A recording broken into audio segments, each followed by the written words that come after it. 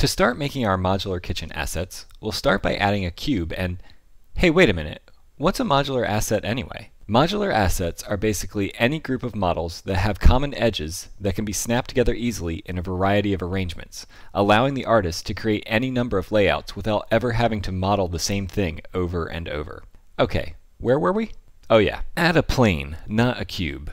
Kitchen cabinets are usually 24 inches or 0.6096 meters deep, so make the plane's Y dimension 0.6096. The width varies greatly, but we will start with a piece that is 1 foot or 0.3048 meters wide. Make sure to apply the scale. Now all base cabinets are 34.5 inches or 0.8763 meters tall without the countertop. Tab into edit mode and tap E to extrude 0.8763. That's it for the basic shape. Add an edge loop down the center and place the 3D cursor on the front center edge with Shift S. Tab out of edit mode and in front orthographic view, add another plane that faces your view. Tab into edit mode, scale it, select the face, extrude a small amount, and press I to inset. Extrude this outer face ring. Add a loop cut and remove the right half of it. Tabbing out of edit mode on our door, which you may want to name it now by pressing F2, enter edit mode on the primary base cabinet. Name that too. Place an edge loop around it and move it all the way down. Then move it on the Z 4 inches or 0.1016. Now grab the leading edge at the bottom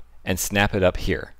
Select all vertices and merge by distance. Now our base cabinet is done as far as modeling, but don't tab out of edit mode just yet. Select the top loop after deleting the top face. Duplicate it and tap P to separate by selection. Now we can tab out of the base cabinet and select our newly created object. Name it countertop. Tab into edit mode.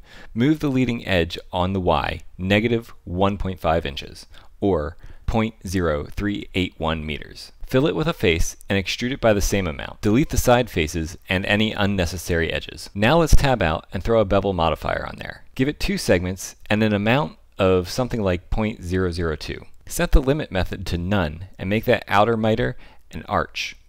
Control 2 will add a subdiv modifier with 2 subdivisions in both the viewport and render. We want the same modifiers on all of these objects, so select them all and keep the countertop as the primary selection. Tap Ctrl L and copy modifiers. Select the door and add a mirror modifier. Drag that to the top of the stack and enable merge and clipping. Back in edit mode, we can move this bottom portion up past the kick area and move the top down to make room for the drawer. Duplicate it and move the pieces around to make the drawer. Tab out and place your cursor at the place where you want the pool to be created. Add a circle with something like 12 segments and face it forward. Do a bunch of extrude and scale functions until you have something you like and fill the end with Ctrl F and G for grid fill. Apply the rotation and scale, add a subdiv modifier, and bevel any edges that are too round or blobby using Ctrl B. Now for those upper cabinets. Grab that upper ring of the base cabinet again, duplicate it, and create another object. Snap it along the Z to the top of the counter. Then move it on the Z 18 inches or 0.4572. Fill and extrude 30 inches or 0.762. Remove unnecessary edges again. Slide the front face all of the way back and move it again on the Y negative 1 foot or 0.3048. Now duplicate the door. Remove the drawer portion.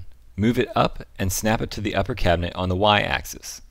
Resize it in edit mode and you're done. Well, almost. Parent everything to the base cabinet and duplicate it all. Delete 1/2 of both the top and base cabinets. Give them each a mirror modifier. Add another mirror to the doors with the cabinet as their mirror object. Resize the cabinets and doors as needed. Do that as many times as you need to get all of the desired sizes. Now you have standard cabinets to link or append to any future kitchen scene. As usual, if you found this video useful, give it a like, leave a comment, and subscribe to the channel. Until next time, this is Carl with Blender Forge. Happy blending!